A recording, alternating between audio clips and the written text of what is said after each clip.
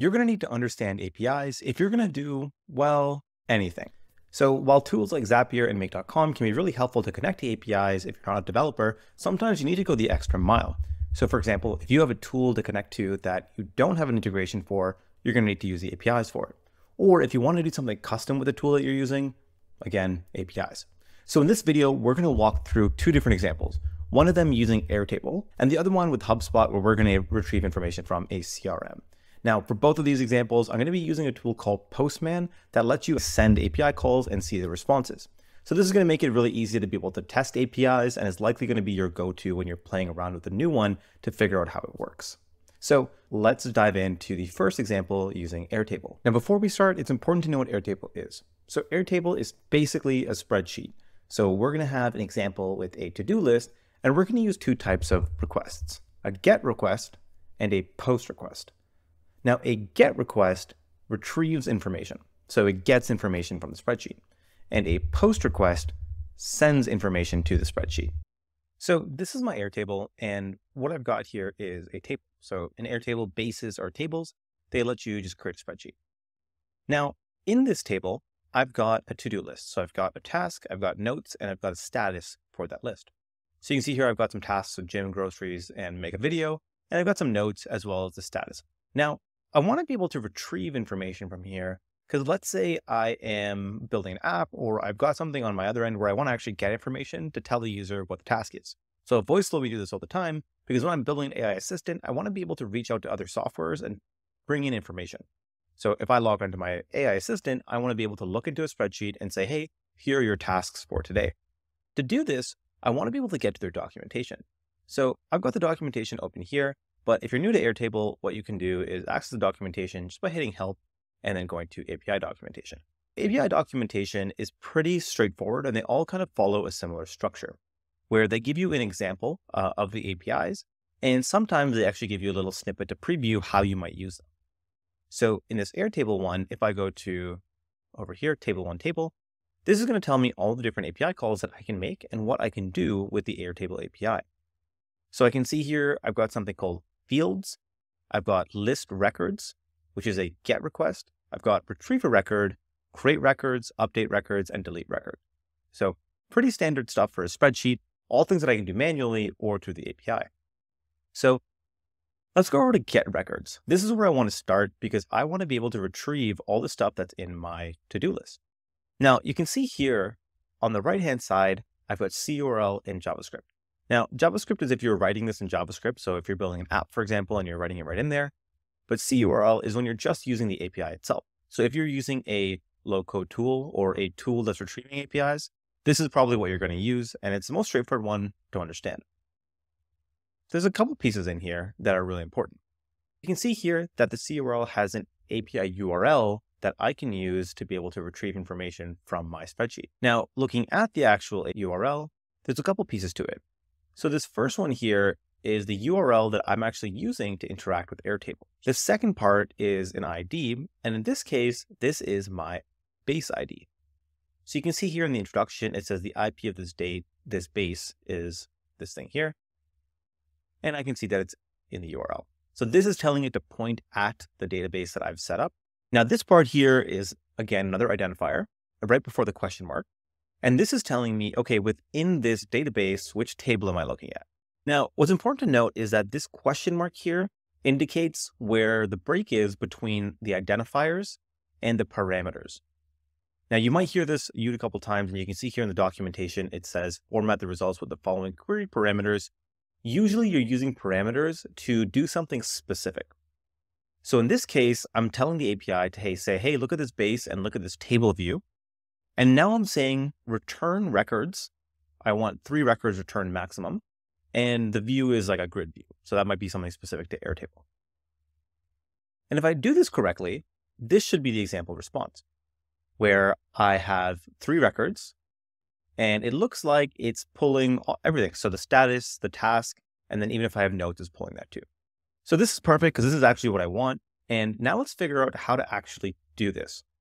So to start playing around with this API, I want to be able to use a tool that can make calls to the API and retrieve this information. Now, sometimes you can actually just use your browser. So for example, if I go ahead and paste this in here, this will actually call the API and return a response.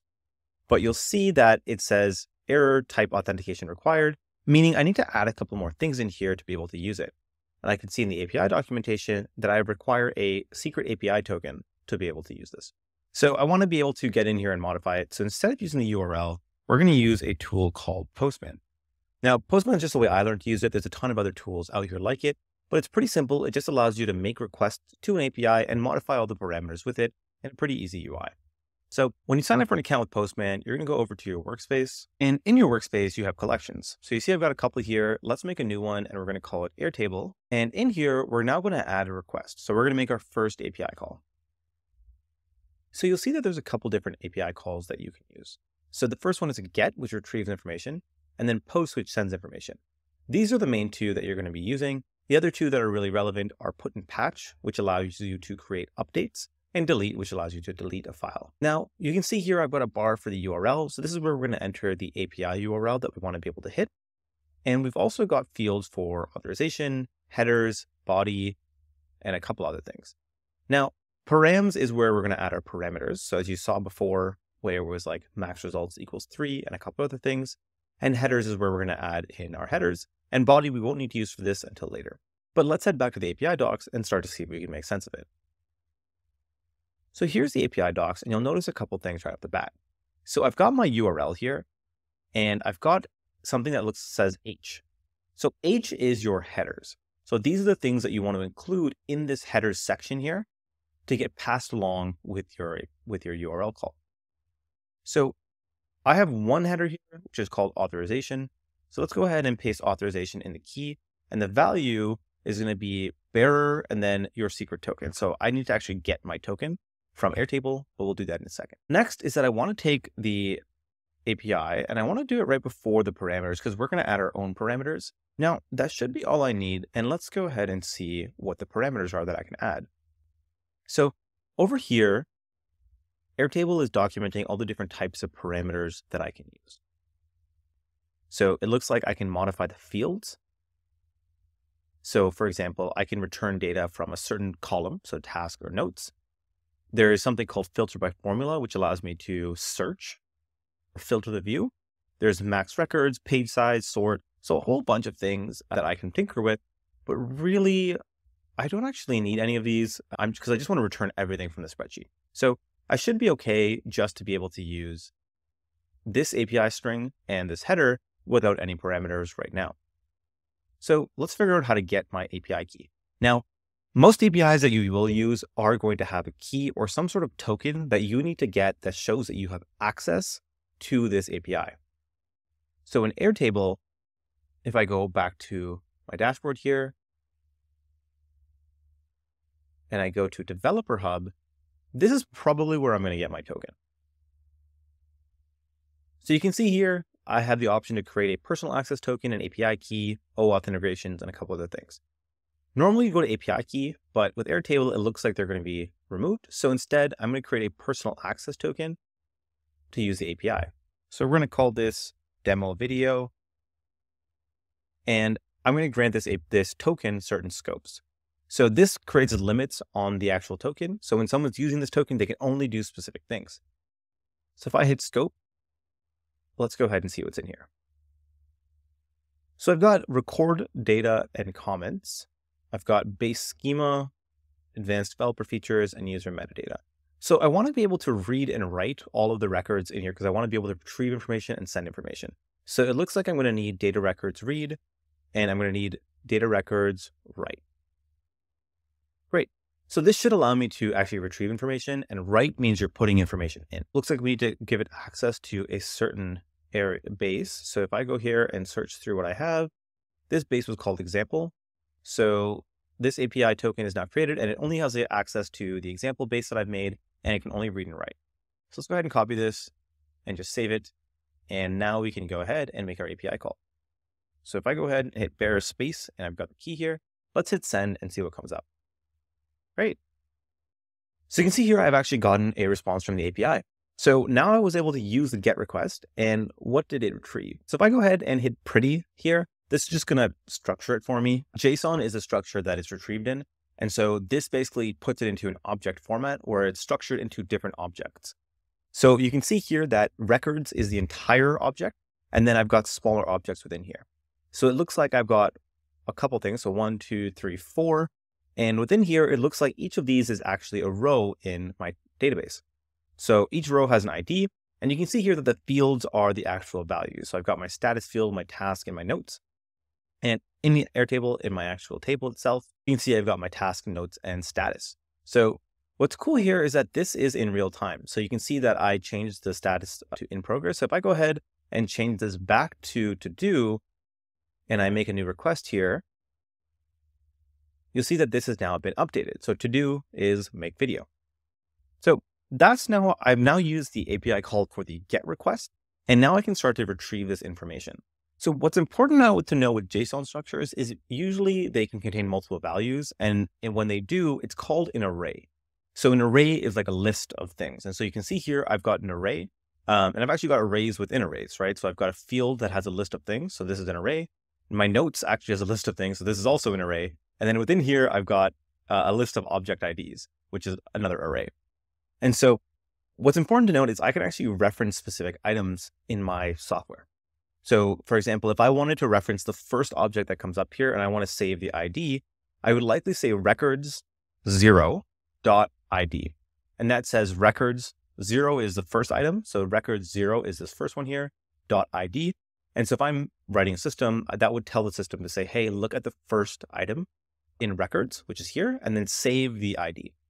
Now, the other part within my get request is that I can add parameters.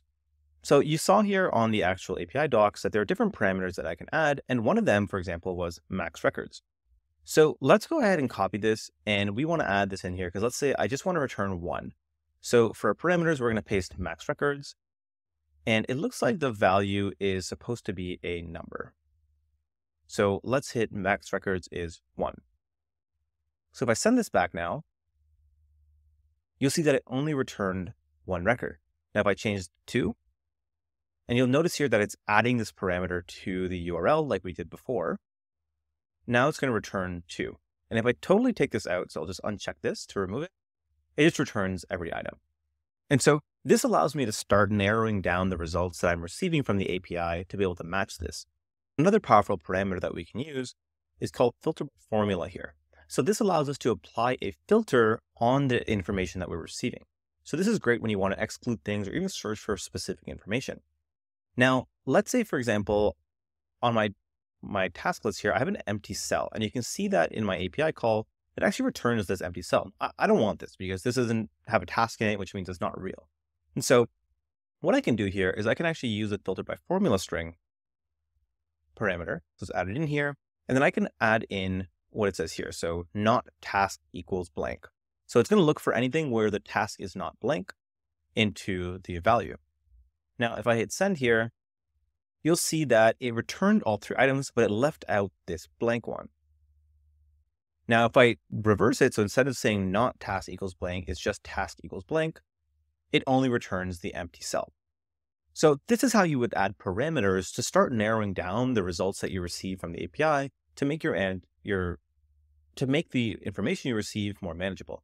So it's fine with 3 items, but you can imagine that this list had 100 items for different days. I might only want to return whatever is actually due today rather than 100 items on this list. So that's the GET request, and it's pretty straightforward in terms of just actually being able to receive information. Now let's move on to a POST request, which sends information and is slightly different. Before we continue, if you're finding this video helpful, remember to subscribe and leave a comment letting me know what I should do a tutorial on next. So now I want to go ahead and create a record. Now to do this, I'm going to use a POST request, because this is actually going to send information to Airtable. Now you can see here that most of this is the same. So I still have an API call here. I still have a header, but I have a new one called content type. And then I also have this new field called data. So this is indicated by a D, whereas headers are indicated by an H. And in data, I've actually got some information that I need to pass through. So it's a little bit more complicated, but still not too bad. Now, if I go over to my Postman and let's add a new request. So now what I want to do is change this to post, because this is going to be a post request. And let's move over some of the information. So I'm going to copy my URL here. So you can see that it's got the app ID and then the table. And now I want to get into adding my headers and parameters. Now, this content type header is important because it's telling the application what type of format to expect this data in. And now for the data, we also want to be able to add this somewhere. So what we want to do is go to the body, and we're going to hit raw. So this allows us to actually just paste in the code itself. So if I go back here, and let's record everything between the brackets. So we don't want this apostrophe. And we paste it in here. Now we can start to generate this. So looking at this documentation, this is how the API works. So I can include an array of up to 10 records.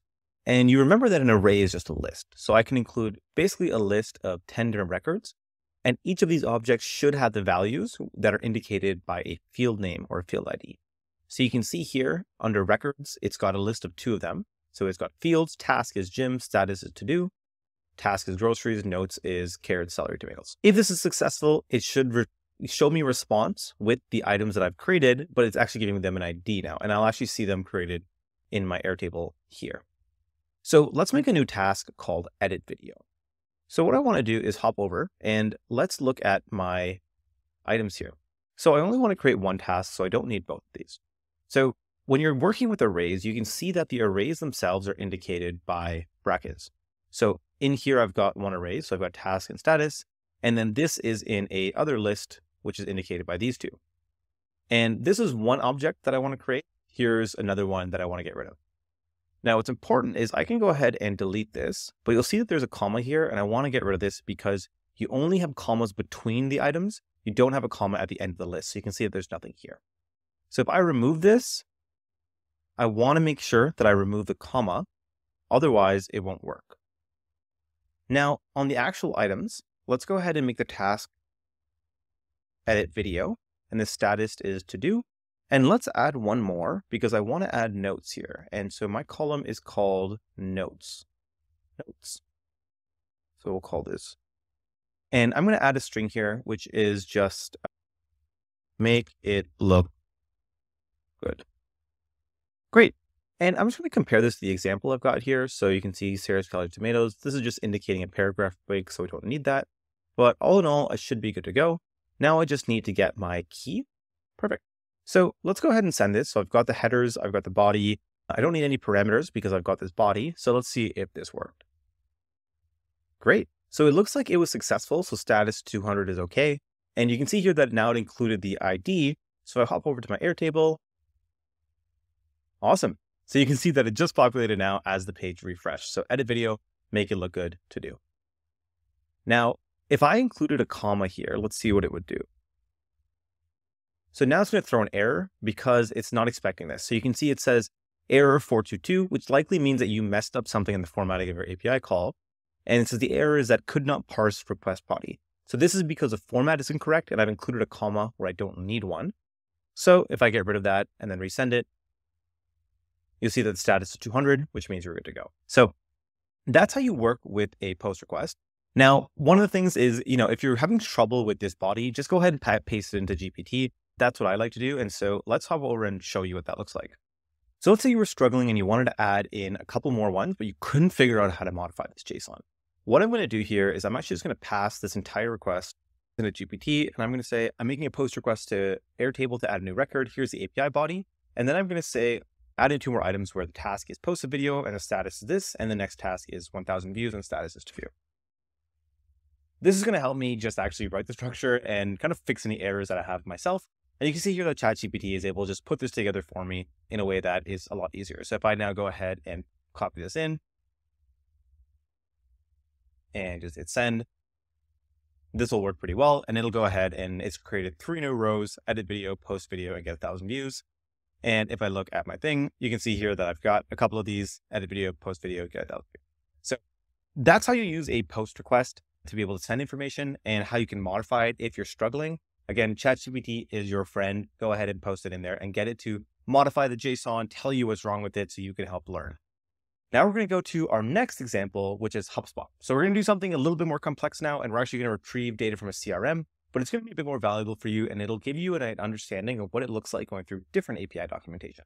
So here I've got HubSpot, and you can see that I've got a couple different contacts in this CRM. Number one is me, and then a couple other two are just examples. Now I want to be able to search the CRM. So if I go over to the HubSpot API documentation, and that's just developers.hubspot.com, you can see that there's a number of different things that I can do. So it looks like these API docs are broken out by product area, where there's the automation section, CMS section. What I'm interested in is CRM, and that's down here.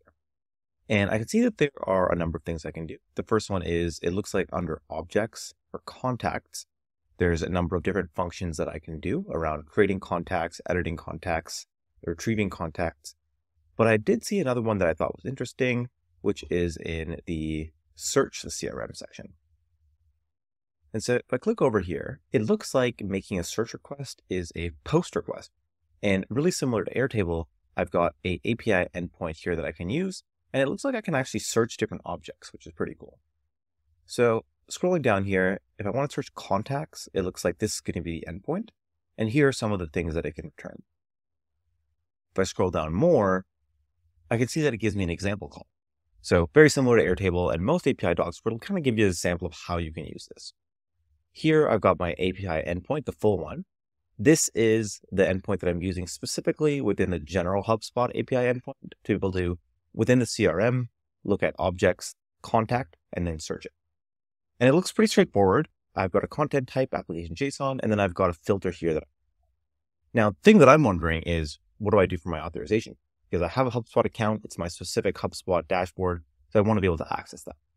Now, if I look at the general API docs in the reference documentation, and usually you'll see it up here in this top section, you'll see that in order to actually access it, I need to create a private app. And if I click on this, it looks like that very similar to Airtable, this private app is going to give me some sort of token. I need to click on the scopes, I need to define scopes for it. And then once I'm done, I'll be able to actually use that token, so this one here, in an API call. And this looks like how I'm going to use it. So authorization, bearer, and then just my token. So you don't have to do this $, it's just the token you've got. So heading over to HubSpot, to access that, I'm going to go into the app marketplace here and hit connected apps. So here I am, and you can see that I've actually built out an example app already. With private apps, I can actually access this token that I've already created. So let's just go ahead and grab this token, copy. Now let's go on over to Postman and let's create a request for this. So first off, I want to add in my key. We'll just copy that, authorization, bearer, and then my key. And now I'm going to start building up the rest of it. So back in the HubSpot APIs, down in searching the CRM, let's walk through this example. I'm going to use this URL, and it's going to be a post request. So I just need to paste this in and then change this to post. And for the header, I'm going to go content type is application JSON. And now for the body, again, go raw. And let's go ahead and take this. So I want to copy everything between the apostrophe here and paste that in. And now if I look through what this filter actually does, it appears that this is going to filter the results I'm retrieving from my search. So instead of retrieving maybe 100 contacts, it's just going to return things that match my filter. And it looks like I can actually add multiple filters here. So just like Airtable, where you could add multiple fields, we can add multiple filters. And looking at this, I can see property name. So first name, this makes sense. Operator, I'm not sure what this is, but value is Alice. And if I scroll down, operator looks like I can assign sort of qualifications to it. So I can say it either equals, doesn't equal, or contains a certain letter.